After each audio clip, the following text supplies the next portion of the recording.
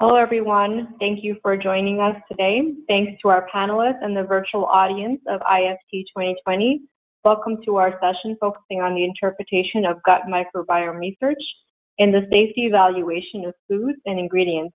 My name is Kitara Rahmani of ConAgra Brands, and I'm delighted to serve as the moderator for today's event. Next slide. This session was organized by ILSI North America and is a collaboration across 3 of the organization's committees of focus. For those who are not familiar with ILSI North America, this is a nonprofit science foundation that provides a forum to advance understanding of scientific issues related to nutritional quality and safety of the food supply. ILSI North America does not lobby or advocate for ILSI North America does not lobby or advocate for specific policies, but rather focuses on addressing scientific questions of relevance to the health of the public. This work is done through a tripartite model in which scientists from government, industry, and academia from the US and Canada are brought together to advance science for confident decision-making by all sectors. So ILSI North America has 11 committees focused on nutrition and food safety, and 3 of these committees jointly conceptualize and plan today's session. These committees are the Gut Microbiome Committee, the Food and Chemical Safety Committee, and the Low Calorie Sweetener Committee. You can see on the slide here the overall mission of each of these groups. Personally, I've been a member of the Food and Chemical Safety Committee for 3 years. Next slide, please. So just a quick thank you to everyone that helped with the session, to our panelists, and as well as IFT. To communicate about the talk today, feel free to use the Twitter handle shown on the slide and visit the ILSI North America website to learn more.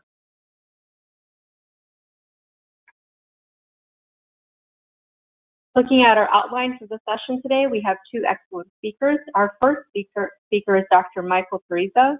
Dr. Parisa, an emeritus professor of food science and emeritus director of the Food Research Institute at the University of Wisconsin-Madison. He has authored or co-authored over 180 articles and publications, holds more than 25 U.S. patents, and before retirement was recognized by Thomson Scientific as one of the most highly cited researchers of the past 2 decades. Dr. Parisa has received numerous academic honors and awards, too numerous to mention in this brief intro. He's also internationally recognized as an expert in evaluating the safety of food enzymes and has developed the principal guidelines for evaluating the safety of microbially derived food enzymes in microbial cultures that are used by government regulators and food enzyme manufacturers throughout the world. Okay, with that, I'd like to turn the podium over to Dr. Parisa. Thank you very much. So let me begin by sharing with you an outline of what I'm going to talk about over the next few minutes.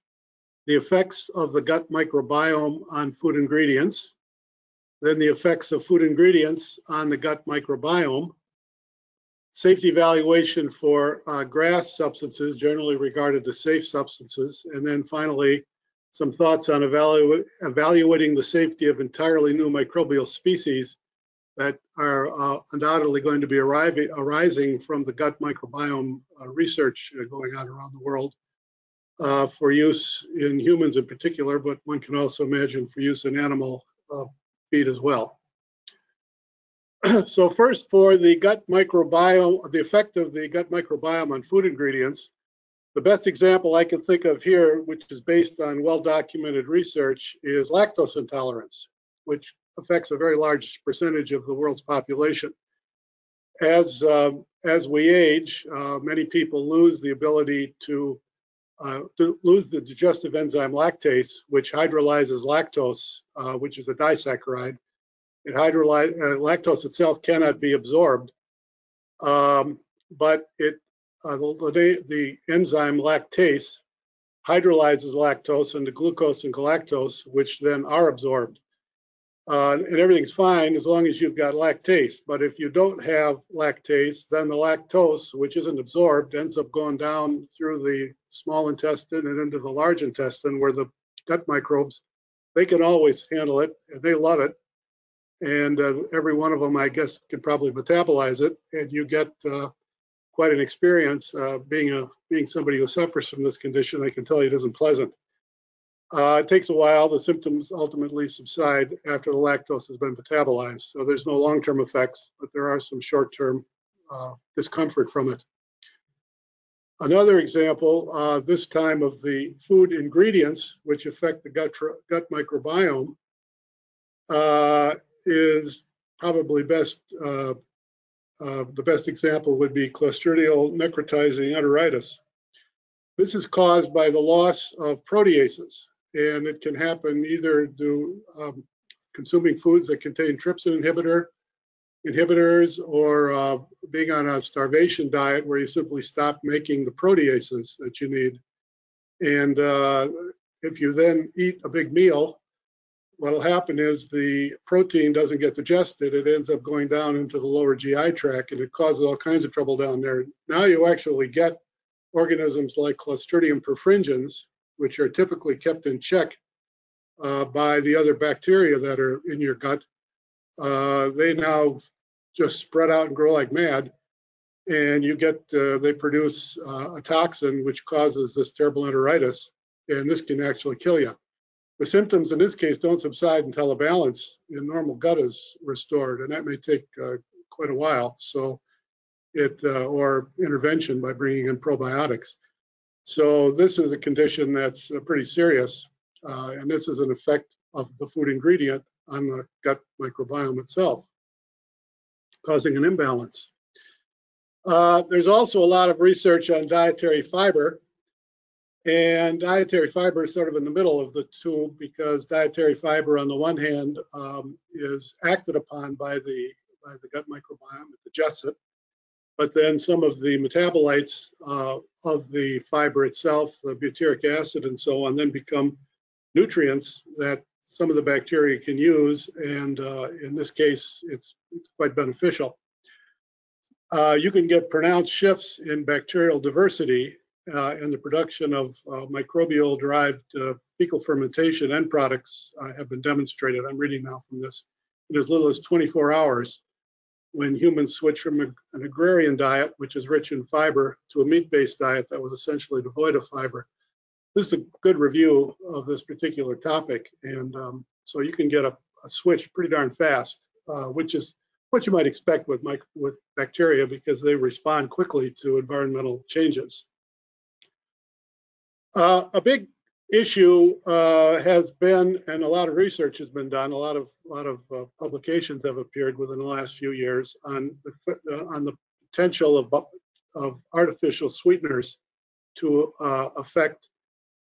produce physiological effects in the host, in the human or the animal, by altering the microbiome. So this has been an important question.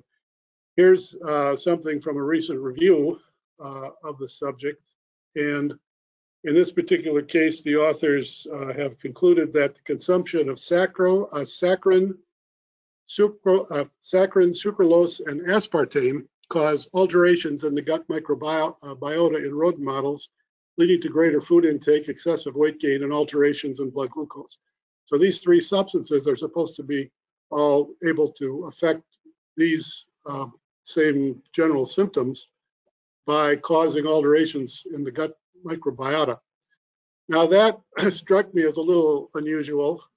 If you look at the structures, saccharin, aspartame, sucralose, and here's stevia glucoside,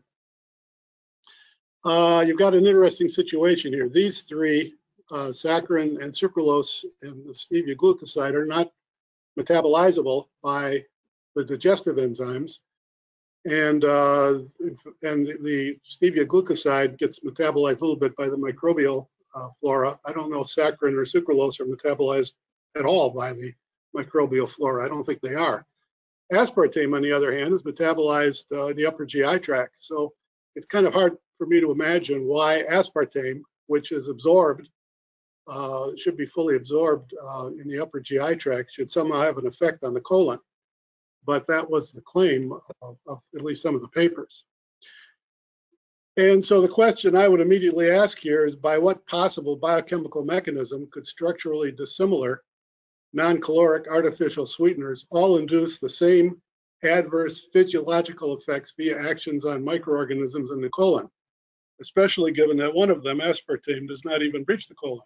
I think this is an issue that needs to be addressed by anybody who seriously is promoting this kind of research or conducting it. Secondly, if such a global generalized biochemical mechanism were to exist, should it also be triggered by other dietary xenobiotics, particularly ones that we sense? And by that I mean chemicals like this. Here's estragol, which is a common spice found in a lot of different. If you like Italian food, you'll eat a lot of estragol because it's commonly found in seasonings that are used in Italian food. Limonene is another one found in citrus fruits and pepper. So your fruit salad will have limonene in it. And here's one that I really like, zingiberine. Sounds like a title for a song. Zingiberine, main ingredient in ginger, which is another flavoring ingredient. These are just examples. There's thousands of these, literally thousands. So if you're really serious about compounds affecting the microbiome that are structurally diverse, I think you need to keep in mind that we're consuming these things all the time and we vary them day to day. And we don't really know what effects these have on the microbiome, if any. But I think it's interesting to bring it into the context of considerations of the non-caloric sweeteners, which supposedly aren't metabolized either, or which aren't metabolized, but supposedly have effects on the microbiome. Now, another group has analyzed all of this, these papers on effects of the low and no calorie sweeteners, and have concluded that there are a lot of methodological issues with this research, both in the way the research was conducted and the way in which the research was interpreted. And they've concluded that the sum of the data provides clear evidence that changes in the diet unrelated to artificial sweetener consumption are likely the major determinants of change in the gut microbiota numbers and phyla, confirming the viewpoint supported by all major international food safety and health regulatory authorities that artificial sweeteners are safe at currently approved levels. So a more plausible interpretation, I think, of the research that has been published on artificial sweeteners is that either they're artifactual, and there's methodological issues as proposed by Lobach et al., or if the research is valid, then it's most likely specific to the chemical studied and really has nothing to do with that chemical's classification as a non-caloric artificial sweetener. I think that's a reasonable interpretation of what we're saying here. So then comes up the question of safety evaluation for GRAS substances. And one of the questions that has been asked is, should consideration for effects on the gut microbiome be incorporated into food ingredient safety evaluation protocols? I don't think that's the right question. I think that's the wrong question. I think the right question is, how should consideration for the effects of gut microbiome be incorporated in the food ingredient safety evaluation protocols? I think that's the right question. The FDA has said this in their Red Book, posed these questions for the evaluation of new food ingredients. Does the product alter the composition or nature of the gut flora? If it does, what are the toxicological consequences of the changes? So it's a two-part question, and I think it's a very reasonable one. In my opinion, for GRAS evaluations, where safety evaluation is based on peer-reviewed research and scientific procedures, I think the standard 90-day rodent feeding study coupled with fecal analysis should suffice to answer these questions.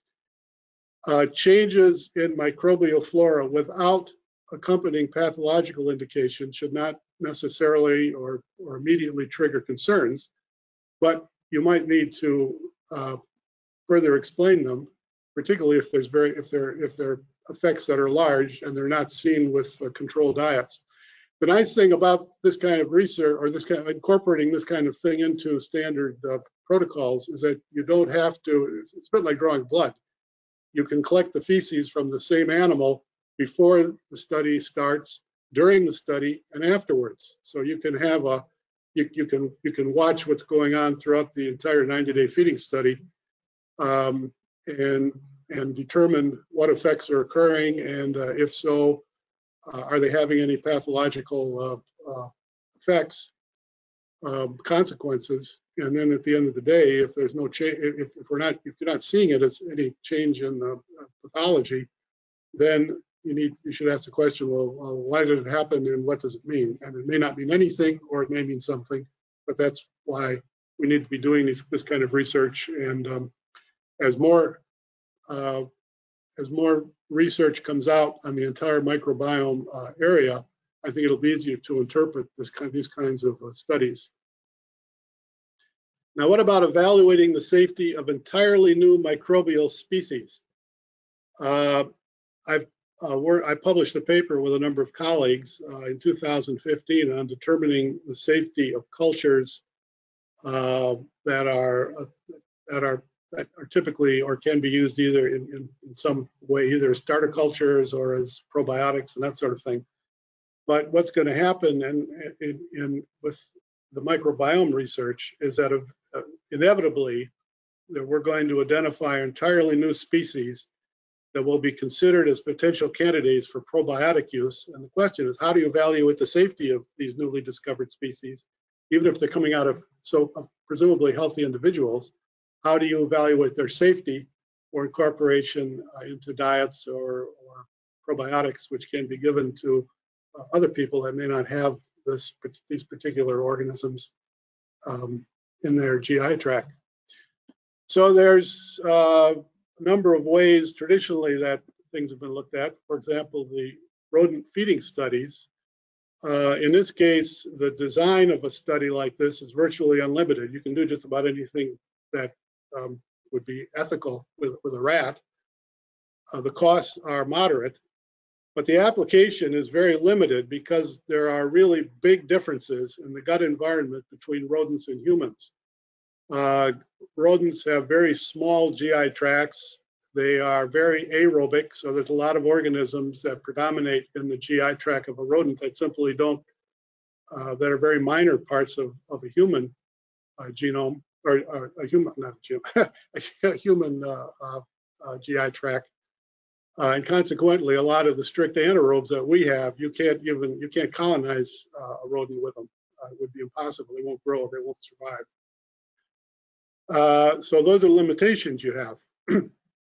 Human clinical trials are obviously directly applicable to humans, but in this case, they're very expensive, and you obviously are very limited in what you can do with a human clinical trial. So I would suggest that one thing that ought to be considered are pig models. These are applicable to humans because the gut environment of a pig is very similar to the gut environment of a human. The study design would be largely unlimited. The costs would be intermediate, but there is limited availability of pigs for test protocols. As far as I know, there's no testing facility in the country that's normally used by industry that would have a big colony of pigs that you could use. But there are colonies of pigs that are under research that are being used for all sorts of research projects at land-grant universities.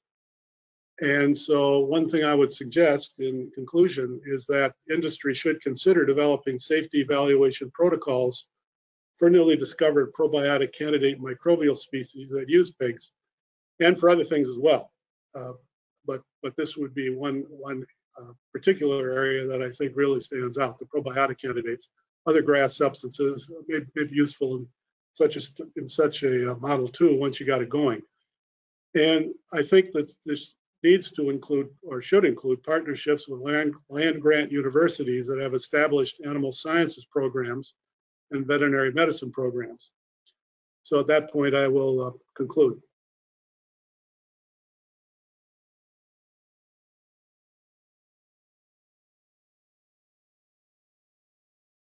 Thank you, Dr. Parisa.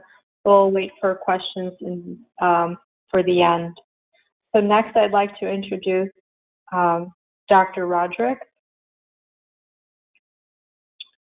So Dr. Roderick is a founding principal member of Ramble, a technical consulting firm, and is a visiting professor at the Johns Hopkins University of Bloomberg School of Public Health for almost 20 years.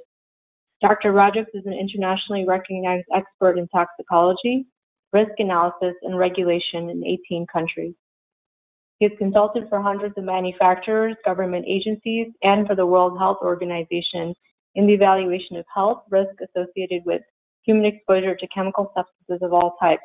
Dr. Roderick came to consulting after a 15-year career as a scientist at the US FDA, where his last 4 years he served as Associate Commissioner for Health Affairs. Among other service roles, he has served on 40 boards and committees of the National Academies of Science, Engineering, and Medicine. Thank you, Dr. Roderick, and I turn the virtual podium over to you. Good afternoon. I'm happy to be here and talk about this immensely interesting subject of the possible role of the microbiome. In my case, focusing on what I call chemical risk assessments, not the diet as a whole, not other aspects of food ingredient safety, but chemicals, either additives, perhaps contaminants as well might apply. And I'm going to focus on the question of whether we should be paying much more attention to the microbiome in those assessments, whether we might be missing something serious by way of evaluation of risk if we don't pay enough attention to the microbiome. My takeaway will be, I'll tell you the two takeaways I have at the moment before I get into the talk, and that is, one, we don't know enough yet about those interactions to take them into account in a conventional way for risk assessment, and number two, we better start learning whether or not this is important. The research is necessary. So this is a research focus. Let's go on to the next slide. Next. Are you not hearing me? Yeah. This is this is a little statement of how the talk was prepared. It's entirely my own. Okay, so most of you know about risk assessment. It's the way we go on. Yes, this is fine. What's at stake here? Well, risk assessment is the question. It is the process we go through to understand how chemicals may harm health, the likelihood of that happening. We rely upon epidemiology studies, experimental studies to get to those determinations. And then it is, we look at human intake and exposure to those chemicals and make some determination of safety. That's what we go through in the risk assessment process. Go on to the next slide, please. But keep in mind, there are always uncertainties in risk assessments.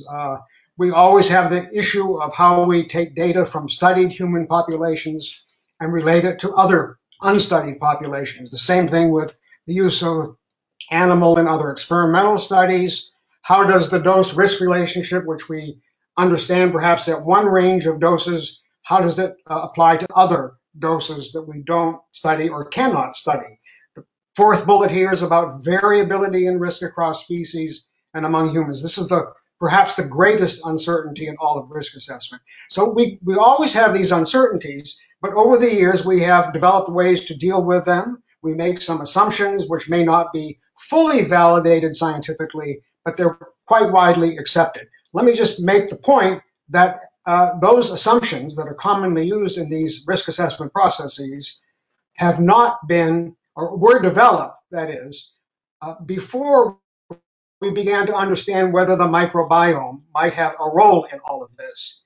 So the question of whether these uncertainties and the way we deal with them holds for the future depends very much on how we understand the role of the microbiome and its importance. Let's go on.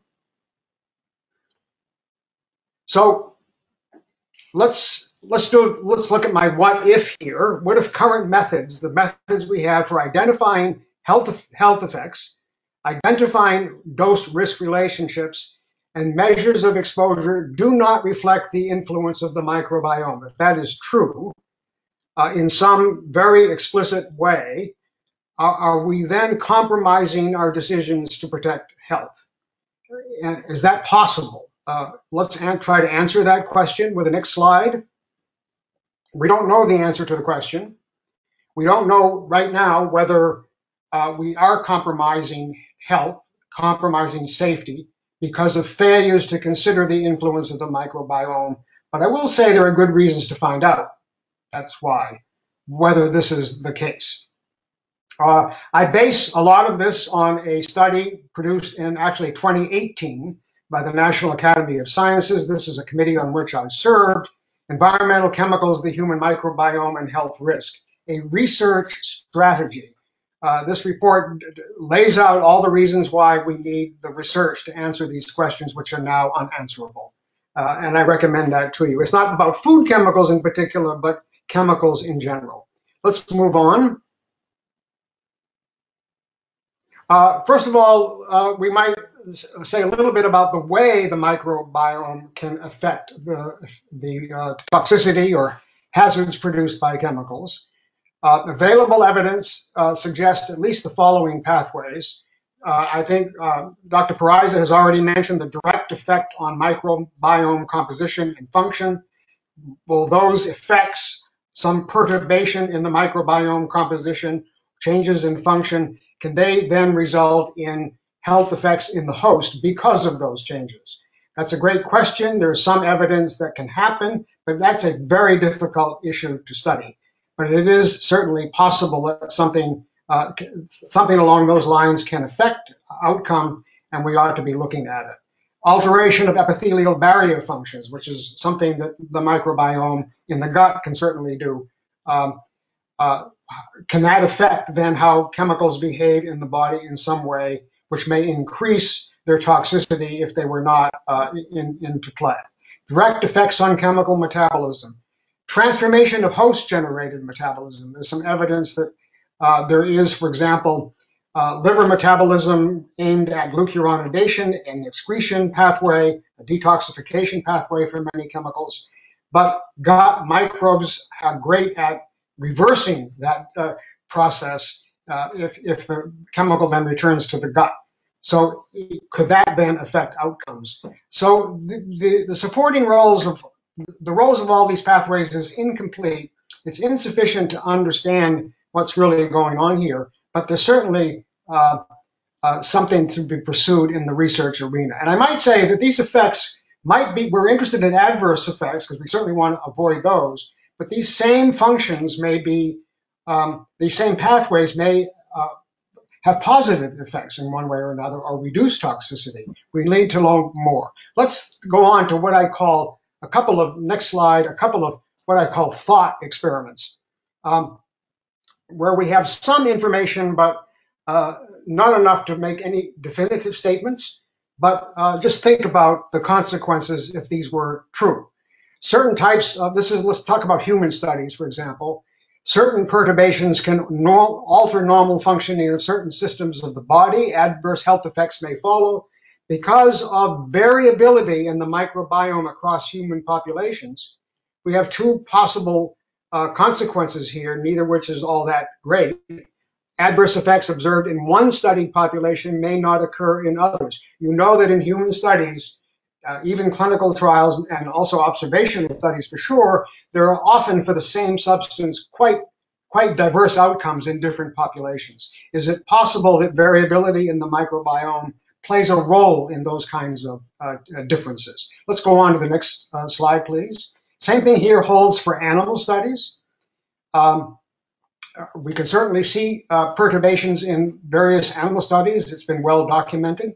But the microbiomes of animals vary in composition from those of humans. So we have, again, thinking this through, effects observed in animals because of microbiome perturbations may not occur in humans, or the failure to observe adverse effects in animal models from a given exposure does not ensure that we have the absence of an effect that is relevant to humans.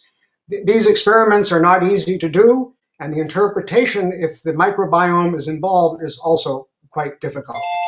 Let's move on.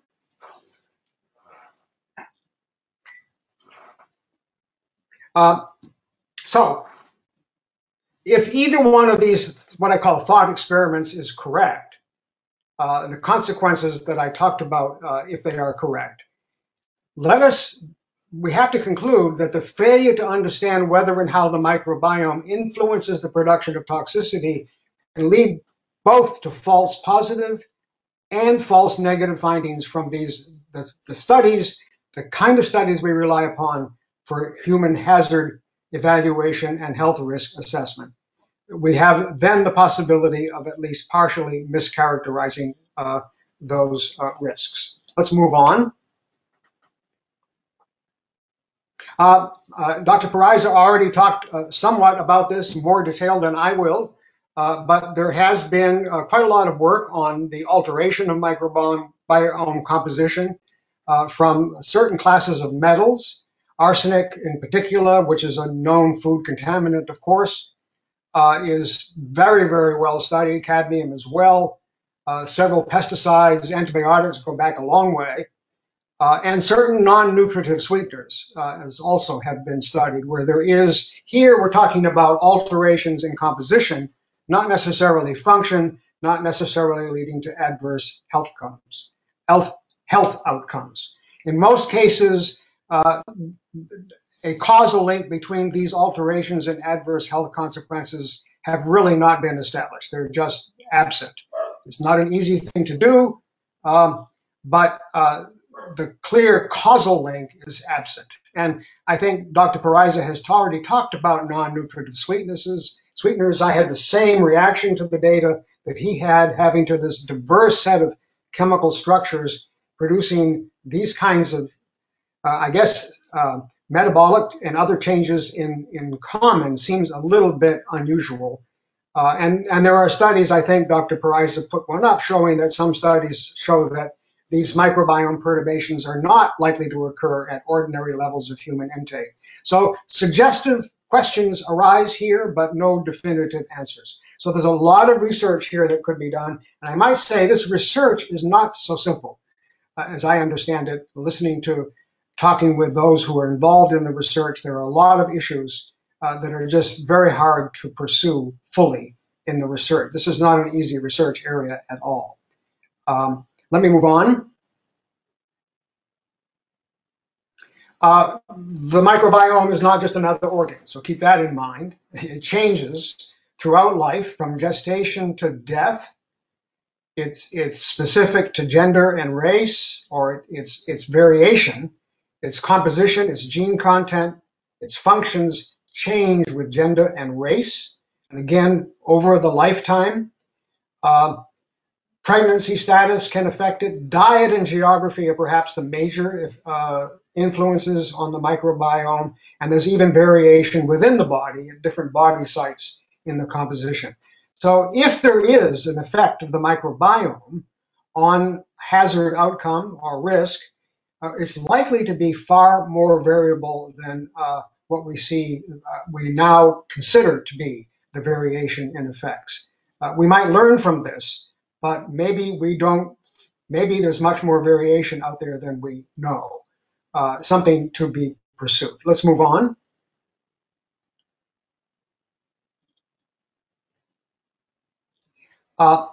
However, if you look at the literature in depth here, you find that what we now know is pretty meager relative to the questions that arise here.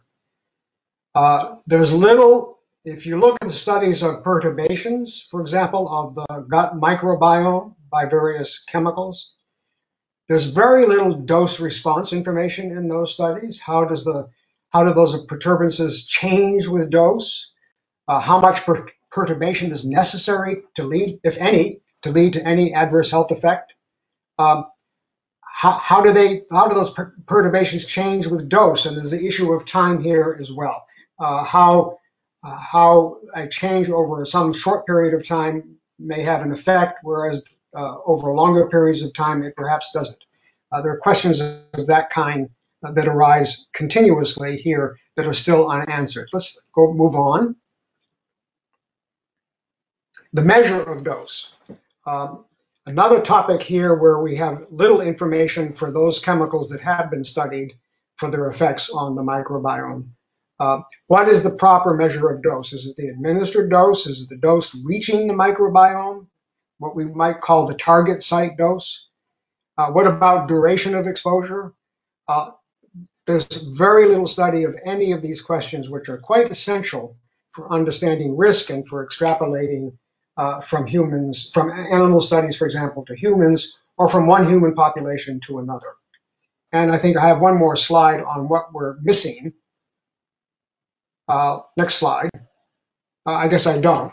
But one issue that arises, I was going to say on the last slide, one issue that arises quite a lot in using animal studies in particular is how you scale doses from animals to humans when making the risk assessment process. And we don't, again, know enough about whether there's an effect and how that dose that causes the effect, if there is one, might scale from animals to humans. I guess it's kind of a bleak picture, you might say, of understanding here. But I think the truth is we're dealing with a very complicated biological system, and we don't have nearly enough understanding of chemical interactions with it to incorporate those interactions into a chemical risk assessment. And I think we haven't done that at all yet. For chemical agents of the type that we have been discussing here, there is yet only indirect evidence that those effects are important in the development of chemically related adverse effects. But we have to conclude that there's enough suggestive evidence to support some research. So some really targeted research here would be very valuable. I might also say that, as I mentioned earlier, that one very important thing we might learn, if this is a real phenomenon and a significant phenomenon, that is the interaction with the microbiome and mediation of effects through interactions with the microbiome, then we might learn a great deal about variability in response across human populations in particular, and how, if they are in fact related to the microbiome. Just studying that phenomenon might be very valuable in the long term. So anyway, I will leave it there and hope to take some questions now. Thank you.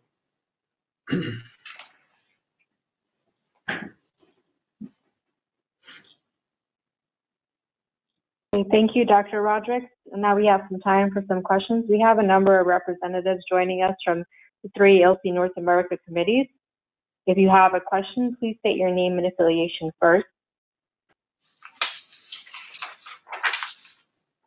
I believe Lee Gratz has a question. Hello, thank you for these presentations. Yes, so in reference to some of the sweetener conversations, Dr. Pariza noted that some of them aren't metabolized, and I'm just wondering, when there isn't metabolism or metabolism is happening in the upper intestine, and there aren't any adverse effects found with, you know, the typical kind of toxicology studies that are done with sweeteners, which are at extremely high doses, and so you wouldn't expect there's some sort of, you know, specific toxicity to gut microbiome species without with those kind of with an absence of effect at high doses. How do we interpret in light of those kinds of facts short-term microbiota tests that do show changes? Like, how does the public deal with that? Yeah, I think it's not just the public. I think it's also the you guys in industry. You've hit the nail right smack on the head. If you start doing studies like this, you're going to find effects. You know you're going to. I mean, it's inevitable. And then the question is, what do they mean? So I think that's going to be the issue. Small changes in the microbiome. That's why I'm saying when you do these studies, you really need to follow the same rat through the whole study. Small, you know, by analyzing feces more than just once at the end of the study, and you can use the same rat as its own control, because you can do it before and at the end, and then if necessary keep on following it afterwards when you stop feeding the ingredient to see what happens later. What you don't want to do is you don't want to have your test protocol turn into a research project. that would be very bad, and it defeats the whole purpose of what you're trying to do. So it's a tough issue. If you start doing these tests, and I think that there's going to be a lot of pressure to do this, you're just going to have to look at the results and do the best we can. And small changes, I wouldn't worry too much about. Huge, big changes, inevitably you're going to say, well, what does that mean? And maybe you have to go to a pig model or something to find out if it, in fact, it translates into an animal other than a rat. But you have hit the nail on the head, and we're sort of into new territory, and it's a bit murky right now. Yeah, I have much the same response. We don't know the answer to your question, and we don't believe there's any reason to think there's a problem. But there's a possibility that the animal models, the standard animal models we're using, are not really relevant to the human microbiome in some ways. So if there is a microbiome interaction, we're not finding it in those standard animal models. That's one possible issue that should be explored further. I don't know whether the pig is the good model in all cases, but it certainly can be. But these are open questions that are still subject to evaluation, but you cannot, I don't think they're answerable with standard animal models or other standard models. Thank you. Thank you for that. So I believe Corey Scott has a question as well. Yes, thank you, Dr. Breeze and Dr. Rodrigues. My question is on the context of a total diet. So I know we talked a lot about ingredients today, but taking this into context of a total diet, how do the day-to-day dietary changes of individuals when you're changing what you eat every day and you're introducing different types of ingredients into your body, like fats and carbohydrates and proteins and other ingredients, how would you say that these different changes on a day-to-day basis would affect gut microflora profile and function? And do these type of big changes, would they really override any effect that we may see on an individual ingredient?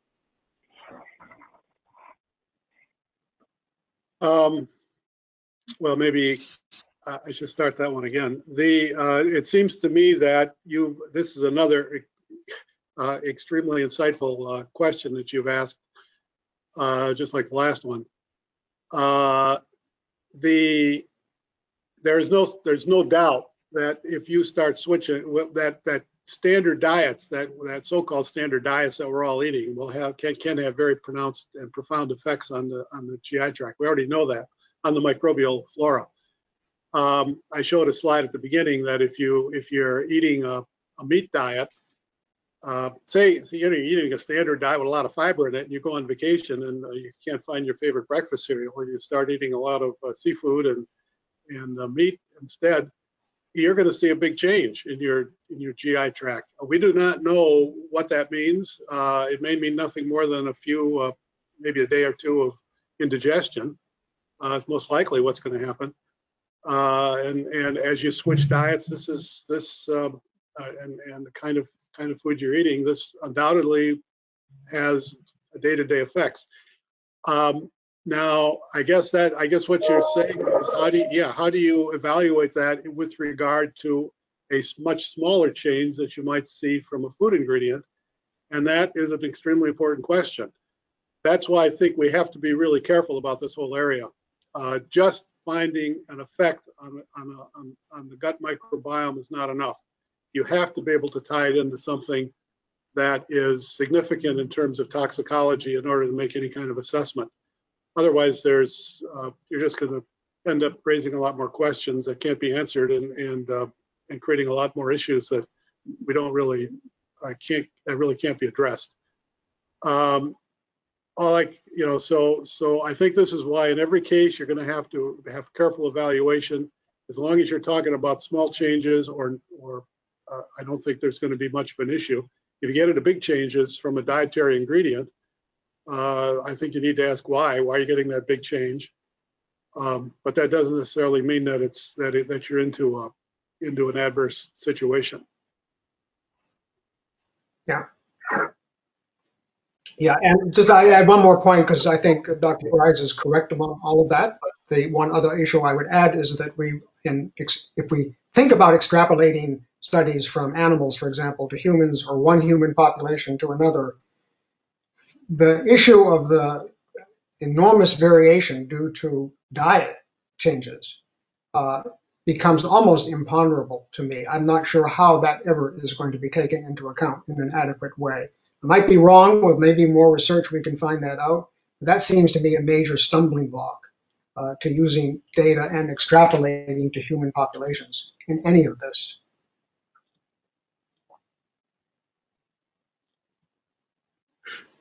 Okay, thank you both. Thank you. Thank you, Corey, for your question. I believe we also have a question from Yen Wu. Yen had to leave, actually. Oh, okay. Well, then we'll move on to a question from Chris. Hi, yes. Again, I echo what the others said. Excellent presentations. Thank you so much. And my question relates a little bit to how changes in the microbiome can, predict a specific outcome. You see a lot of studies that show changes in the gut microbiome profile, and are any of these changes been shown to be reliably able to predict things like risk for, obesity or weight gain, or changes in blood glucose, or are we too far from that? Nothing that I know of. Go ahead, Mike. Yeah, well, that's okay. I don't know of any, Joe. I don't know if you do or not. Well, the emphasis is on the word reliable. So I guess there are certainly studies. There are a lot of studies where there's an induced change in the microbiome, and then the microbiome is transplanted into a germ-free animal, and you can reproduce the same outcome, the same outcome in the animal where you introduced the changed microbiome, the so-called affected microbiome. But those are very problematic studies. They're hard to interpret. In many cases, the chemical that induced the change in the first species is carried into the second species in the microbiome itself. So there are a lot of problems with these kinds of studies. But that's the kind of evidence, I think, that has been developed. Mostly these transplant studies suggesting that what you find in one animal is verified by transplanting the altered microbiome into a germ-free animal. But beyond that, I don't think there's very much evidence. And those, as I said, are quite problematic.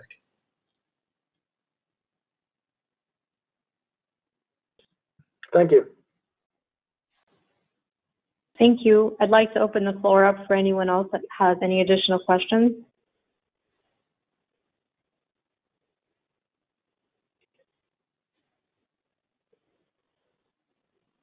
Okay, looks like we don't have any other questions. I'd like to thank the speakers again in IFT, and our session has drawn to a close. Thank you, everyone.